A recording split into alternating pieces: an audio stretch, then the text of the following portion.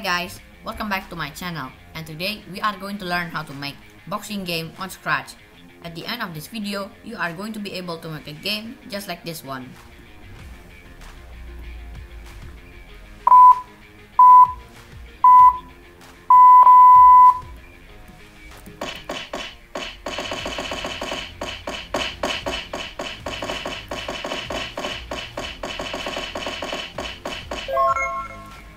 Let's get started.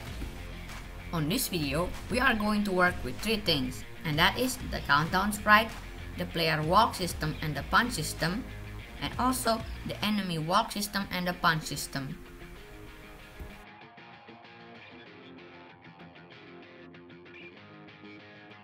So the first step on making this game is the countdown sprite, okay?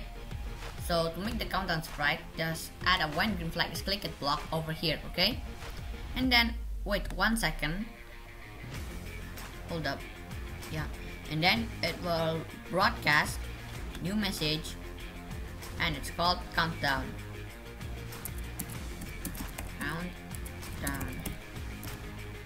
Now, when I receive countdown, it will switch costume to glow G, and then it will repeat 4 times at the repeat block 4 times. It will go to looks, next costume, and then it will go to X200 and Y70, and then it will show. Don't forget to add a show block. After it show, it will glide 1 second to X0, okay? And then for the beeping sound, add an if then else block. So if costume number equals 4, it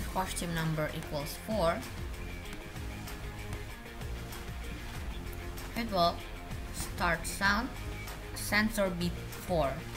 If the costume number is not 4, then it will start sound sensor beep 1, okay? And then it will wait at a wait block.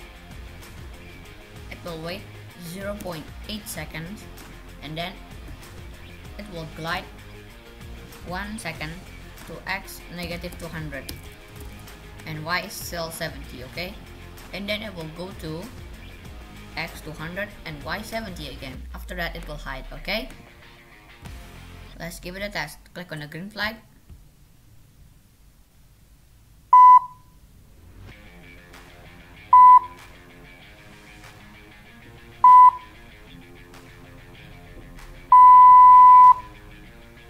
So as you can see, the countdown sprite move really slow. To make it move faster, you can change the seconds, the length of the gliding, okay? So I'm just going to change it into 0.1 seconds, and this one too. Let's give it a test again.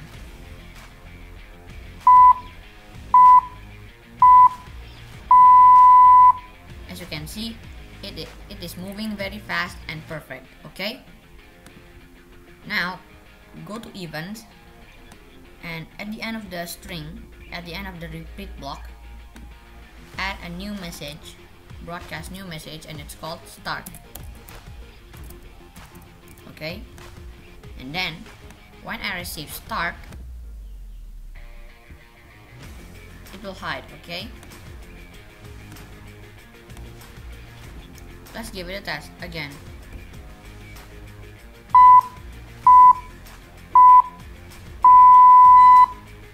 That works perfectly, okay? On to the next step.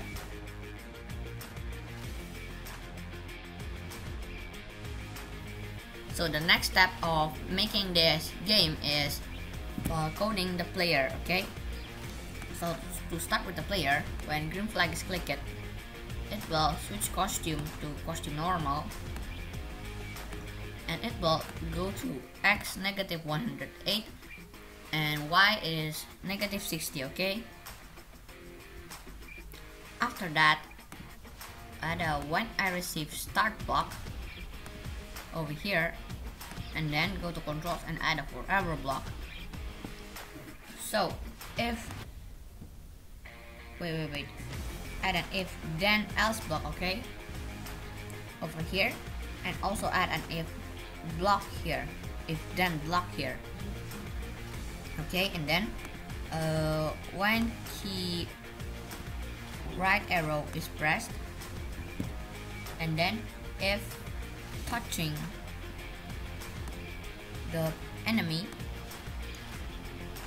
add a repeat block, repeat 10 times, add a change X block. So if it's touching the enemy, if the player is touching the enemy while it's moving, then it will not move. It cannot move towards the enemy. And if it's not touching the enemy, it will move, repeat 10 times and change X by 5. Let's give it a test. Click on the green flag.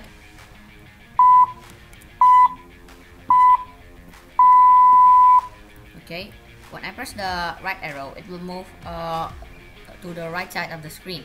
But when it's touching the enemy, it cannot move again because we coded over here, okay? And then duplicate this code. So if left arrow key is pressed, and if we cannot use the touching block again, so add a less than block. So if X position is less than negative 165, add an X position block over there. It will repeat 10 times and change X by 0, so it cannot move to the left screen. So if it's not, the X position is not less than negative 165, then it will change X by negative 5, which make it move to the left side of the screen. Let's give it a test.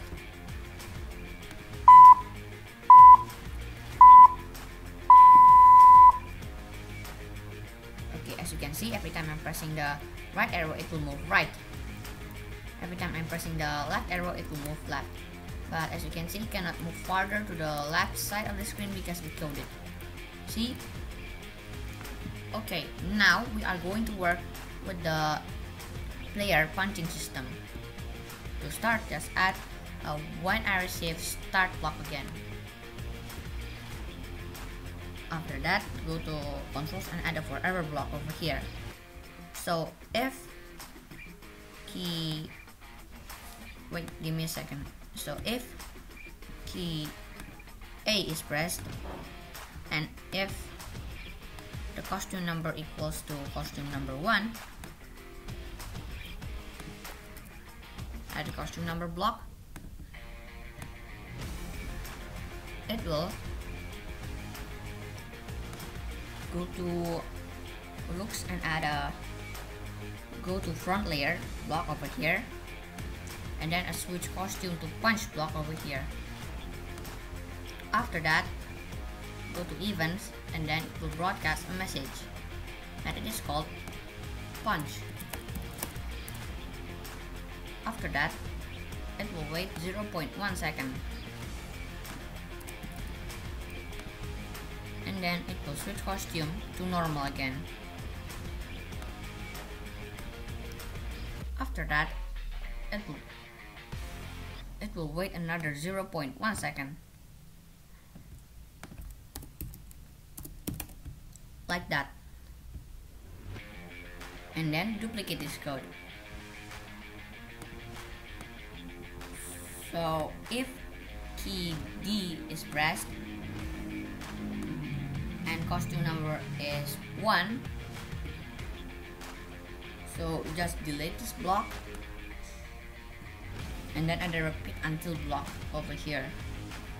So it will repeat until, add a not block over here, repeat until key D is not pressed again. Key D is not pressed. So it will switch costume to block. It will block the attack, and then when the D key is not pressed again, it will switch costume to normal. Let's give it a test.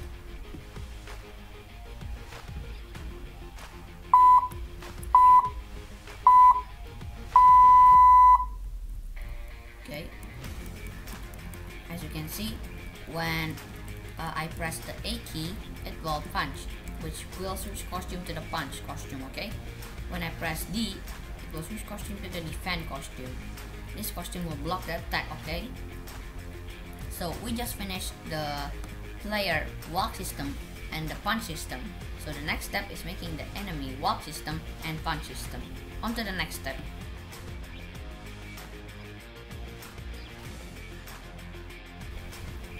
So the last step is making the enemy walk system and punch system. So the enemy is a robot, just say it's the bot. So to code it, just add a when green flag is clicked block, and then it will switch costume to normal, and then it will also go to X108 and Y -60, okay? And then go to even. When I receive start, go to controls and add a forever block. So make a new variable and it's called move num. The num represent number, okay? So when green flag is clicked, set move num to 0, and when I receive start, set move num to 0, and then forever set move num to pick random from 1 to 4, and then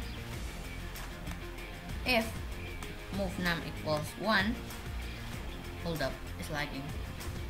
So if move num equals 1, go to my blocks and make a new block, okay? It's going to be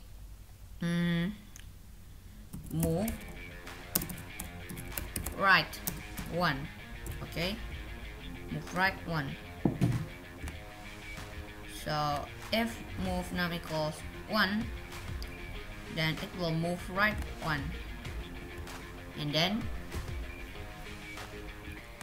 go to controls, add a repeat block, repeat 20 times, okay? Repeat 20 times, add an if then block. So if so if the X position is larger than 170, if X position is larger than 170, it will change X by 0, and also that will stop this script, okay? Stop this script. So but if it's not if the X position is not bigger than 170, then it will change X by pick random from 4 to 6, okay? And then duplicate this code. So if move number equals 2, then it will make a new block and it's called move left 1. So if move number equals 2, then it will move left 1, okay? Move left 1 means that it will repeat 20 times, either repeat 20 times block. So duplicate this code, put it here. So if touching the player, if the enemy is touching the player, it will change X by 0 and stop the script. But if it's not touching the player, it will change X by -6, pick random from -6 to -4, okay? Like that. And then duplicate this code too.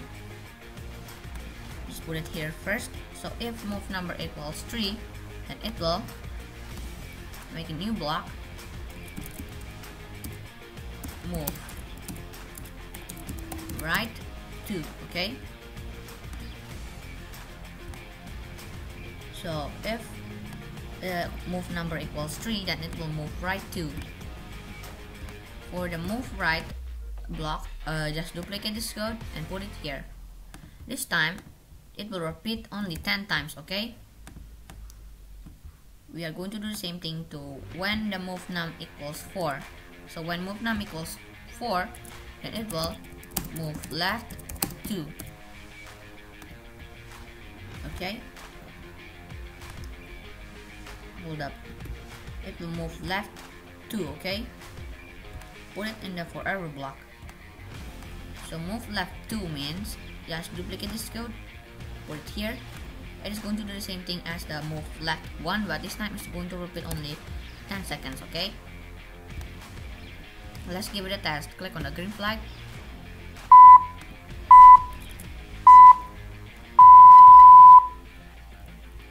As you can see, the enemy is now moving. But as you can see, the enemy is moving very fast with no breaks. Every time it finishes one move, it will continue a next move. So stop the program and then add a wait block. We're going to wait pick random 2 so the player won't guess how long it will take. Wait pick random from 0 seconds to 1 second. Click on the green flag again.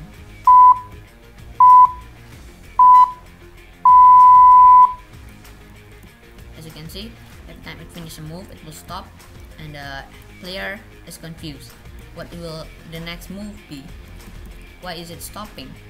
So this will totally confuse the player. So the enemy also have a chance to win, okay? And then we are going to work with the enemy punch system, okay? So to make the enemy punch system, just go to events and add a when I receive start block, okay? So when I receive start, add a forever block. Oh yeah, don't forget to make a new variable, and it's called A or D. So this the A represents attack or defend.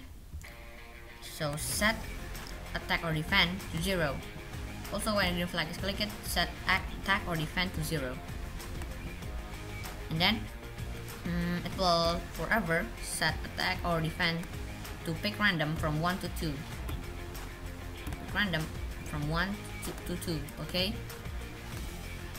And then so repeat and repeat block, add a repeat block, so it will repeat pick random from 1 to 3. Add an if then block. So if A or D equals 1,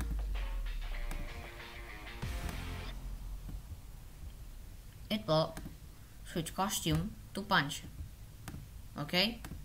And then go to event and then it will broadcast new message called enemy punch. Enemy punch. After that it will wait 0.1 seconds and then it will switch costume to normal and then it will wait another 0.1 seconds, okay? And then add another if then block over here. So if attack or defend equals 2,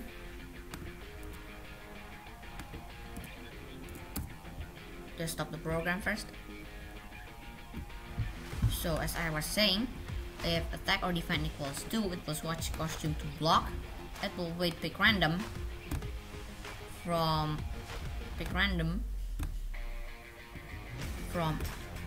0.5 seconds to 0.75 seconds, okay?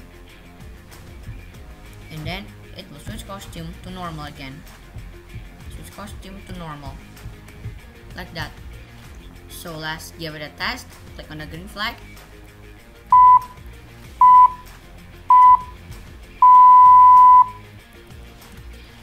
So as you can see, what we made today, which is the countdown, works perfectly, and the player moving system is working perfectly. It can punch, it can defend, and the enemy AI is also punching, walking, and defending in a random way, okay?